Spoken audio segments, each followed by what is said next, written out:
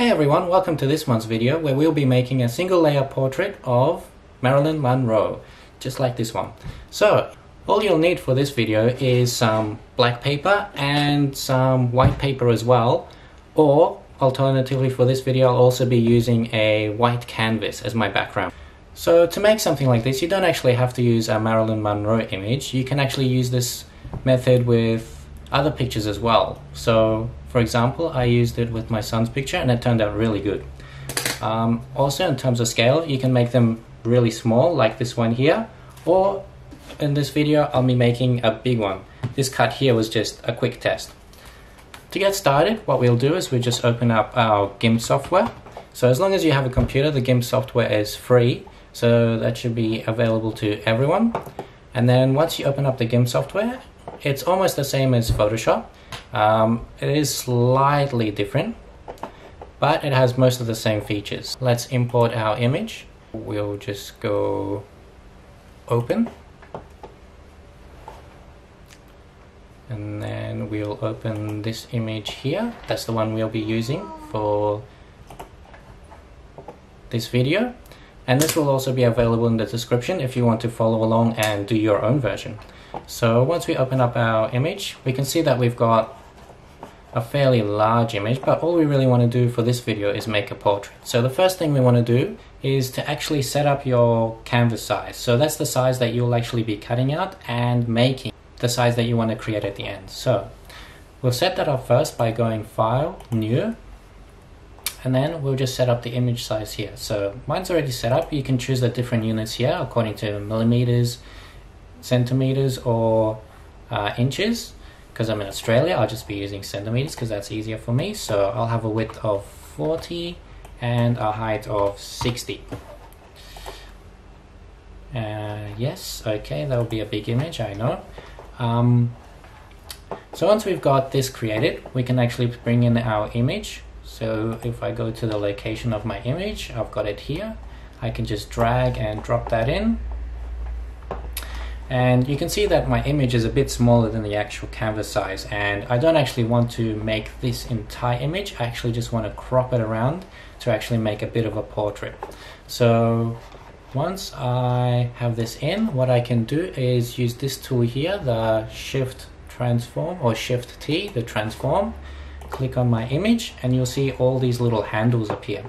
So what you want to do is select one and then just enlarge your image so it's the size you want, and then to the size you want. So I probably want it a little bit larger because I want to remove a little bit of the space on the right.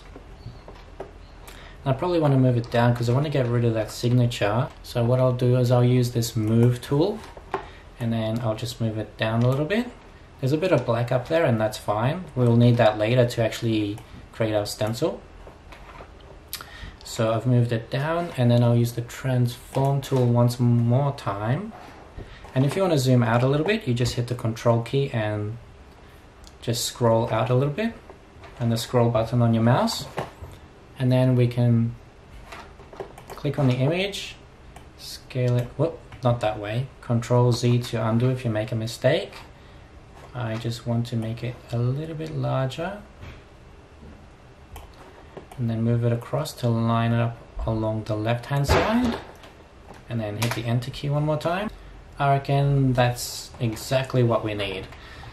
So looking at this image now, what we can do is apply our filter or our actual stencil style. So what we can do is go down to our filter, distort, and select the newsprint. So this is a great tool for creating stencils, and there's quite a few different features here. The first thing I'll go through is actually the size, because you can see it's really fine. It looks like we haven't even done anything. So just by adjusting this period here, what this adjusts is the sizing of our lines. So the larger you go with this feature, the larger our lines will get. So for this one, I think we'll go with about 50. No, that still looks a bit fine actually. I think I'll go with about 90, and then if you just double click the angle here, we'll just type in 90 and that will make our lines go up and down in a vertical fashion. Now, the other thing we have here is the pattern tool, and if you look under here, you can actually see a bunch of different options which create all sorts of different stencil styles, which we'll probably go through in later videos because there's quite a lot of cool stuff here. So you can see there we've got the circle, we got the diamond, we've got squares as well, and we've also got crossing lines, all of which create pretty cool and unique styles of stencils. For today's one, we'll just go with the halftone vertical lines.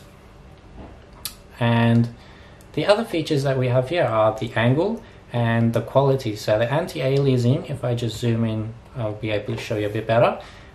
If you could bring that down to 0, what you might notice is that the stencil gets a bit rougher, but if I just bring it up ever so slightly, you notice some of the details will just clean up a little bit. It mainly makes a difference between 0 and 20.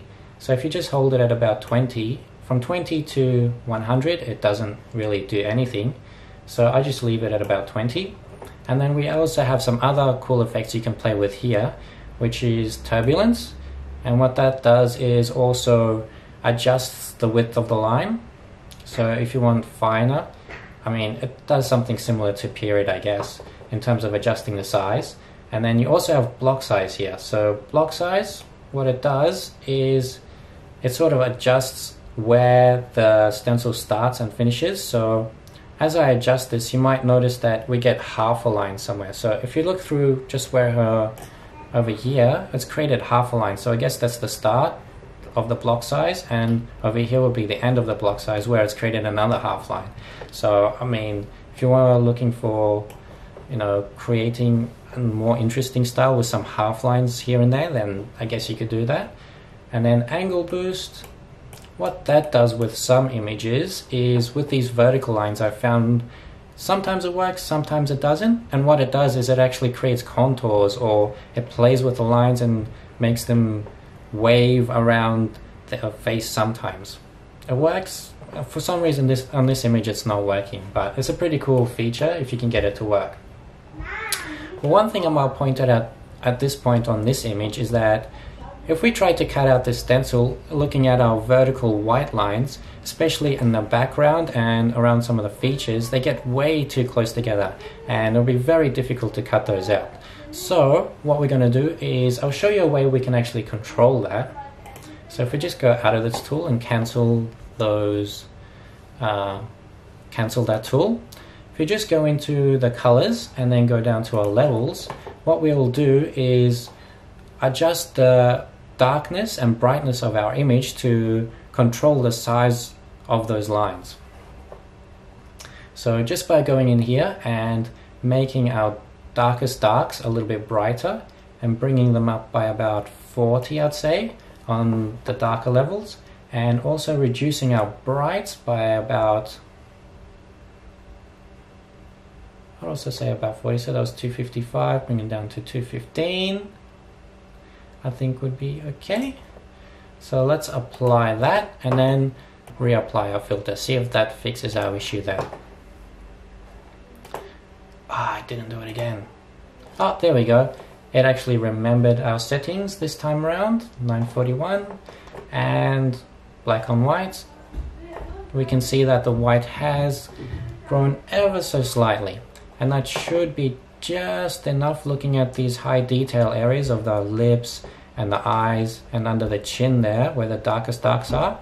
I think that will be just enough to cut the stencil quite well.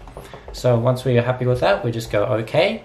And one other really important thing we should do before we go to cut out our stencil is if we go to our filters, blur, mean Gaussian blur, I'll show you a cool trick here, and apply, click this little box here with split view. What that does is it creates a line through the middle, and the one half will have the filter applied and the other half not. So if we zoom in, what you might notice is that half the image has smoother lines and the other half has rougher edges. And that'll make a huge difference when you go to actually cut the image. So if you try to cut out the side with a rougher image and what the Cricut will do is try to cut out all these jaggedy edges, and it will take much longer to cut. But if you just try to smoothen them out even just a little bit by playing with the number of iterations we have here, all we really want to do is make them ever so slightly smoother.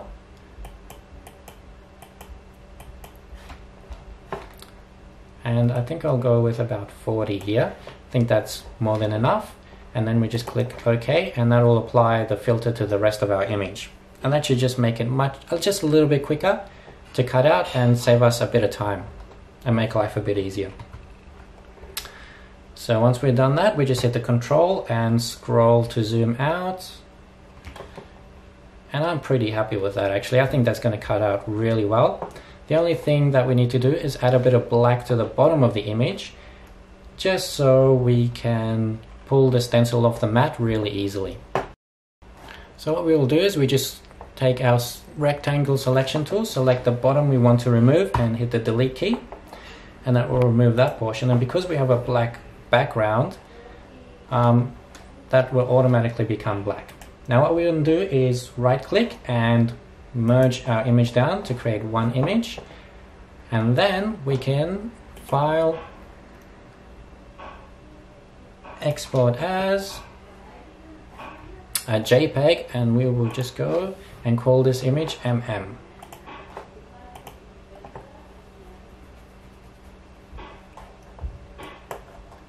And export. Perfect. Now once we've finished with this stage, we can go into our Cricut software, select new project, and then so once you're in here, you can just click the upload image button, but you can also see some other image I've applied this halftone stencil to, and it works quite well with other images or home images as well, but especially portraits. So we'll just click upload, browse, select our stencil from our desktop, just enlarge this and go to complex because we want to capture all of that good detail in there, and just remove the areas we want to cut out. So we just select all of our lines,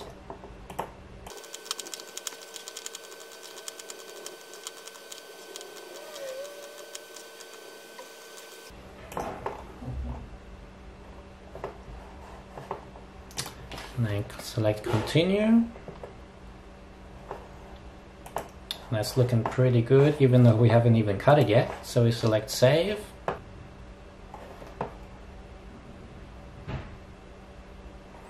and then once it's on our recently uploaded images, we can insert that into our cutting space, into our canvas space.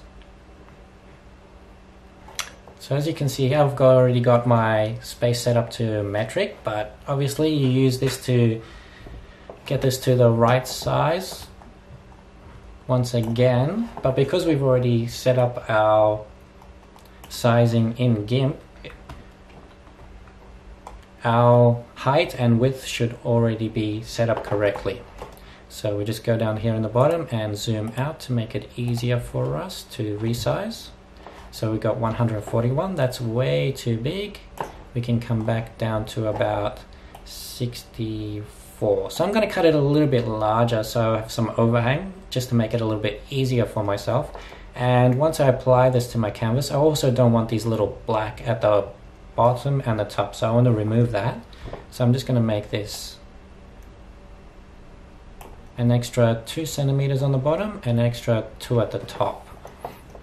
Now one thing I'm realizing just looking at my cutting mat is it is too wide and will not cut on this mat because the cutting mats are only 30 centimeters wide. So what I have to do now is chop this image in half in here. I think I will do it just to make it easier, and then cut half an image and cut the other half and then splice them together. So to do that, what I will do is create a shape using a square,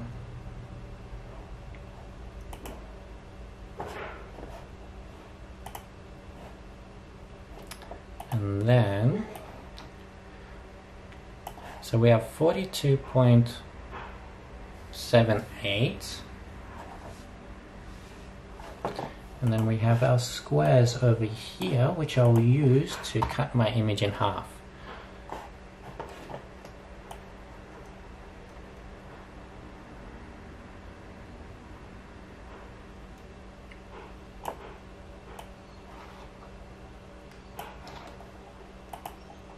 So what I'm thinking is I'll just go through halfway along one of those black lines, and then what I will do is slice. I think is the feature I want. Yes, and it's sliced all my images into different pictures. So as you can see here, I've got two halves. And as long as I don't scale or change any of them, then I should be able to cut them out.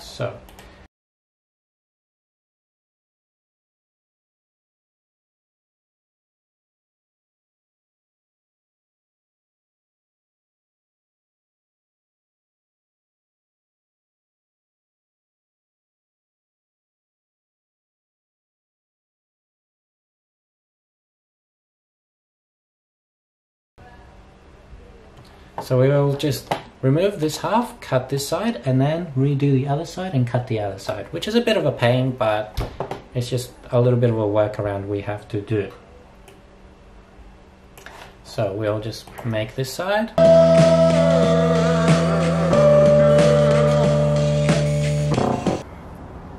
Okay, so now it's time for my favorite part, where we actually peel off our project. So unfortunately I had a little bit of a mishap there with a blade, but that's okay. Let's peel this off and see how our stencil came out. Just going nice and slow.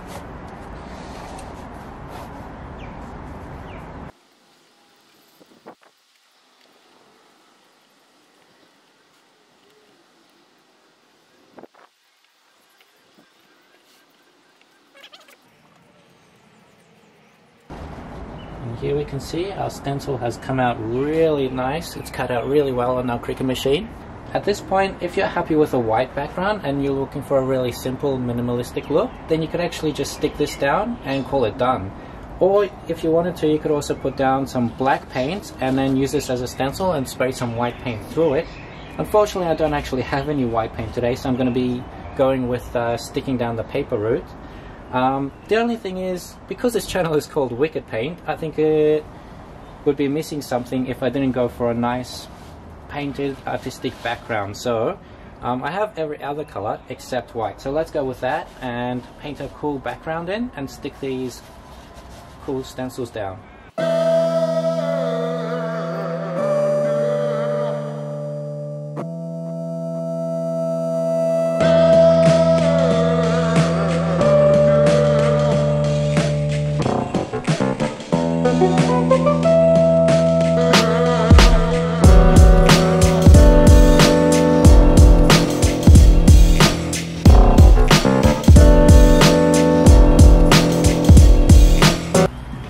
Now that my background is dried, let's put my stencil back on and see how it looks before we stick it down for good.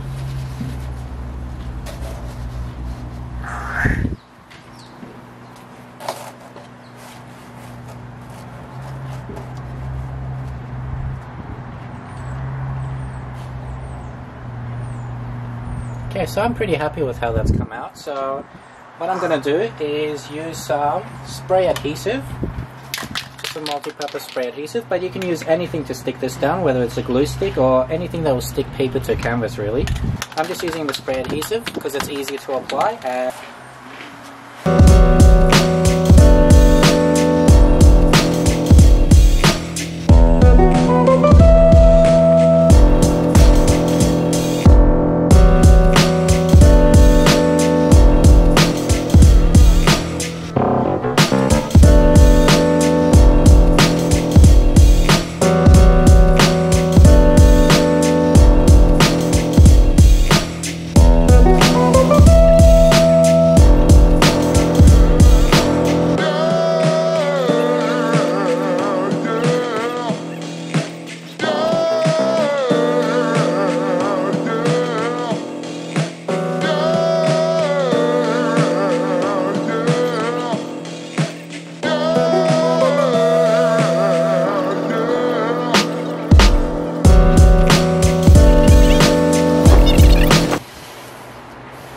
don't worry if it doesn't line up with your edge perfectly. I think I'm going to go around with a bit of black paint.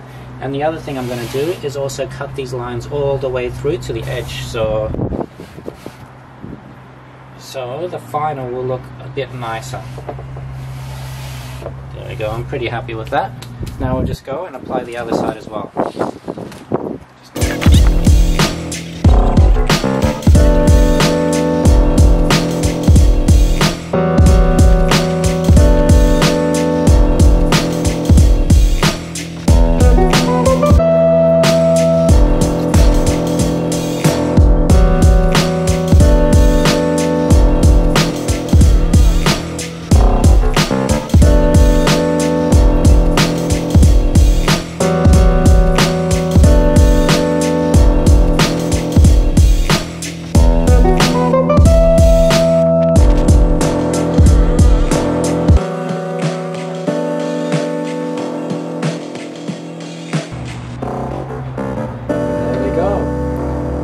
Marilyn Monroe portrait pretty much done. I think, as I said earlier, I'm just going to cut all these ends through. Probably won't do that on video, and maybe play around with spacing them a little bit, because the good thing about using spray adhesive is you can always sort of pull it off quite easily because it's still a bit tacky, and apply a bit of glue to make it a bit more permanent later on as well. But for now I think this is done, so I'll just put a bit of black paint around the edge to finish it off, touch up a few areas, cut these bits through, and I think that's pretty much done. Hope you enjoyed this video, and if you did, please like and subscribe so you can enjoy some more.